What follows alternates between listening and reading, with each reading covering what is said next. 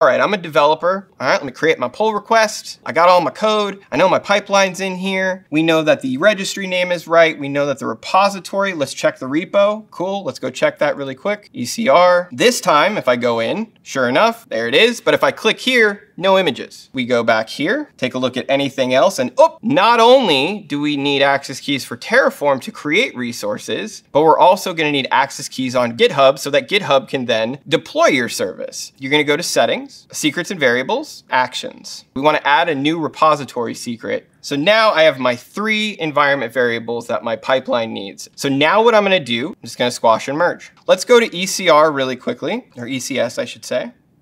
And look at that. And because we pushed the image to ECR, and because ECS is trying to constantly restart it, once the image got pushed, and it was able to notice that that image got pushed, once it restarted, it pulled in the image and it started running.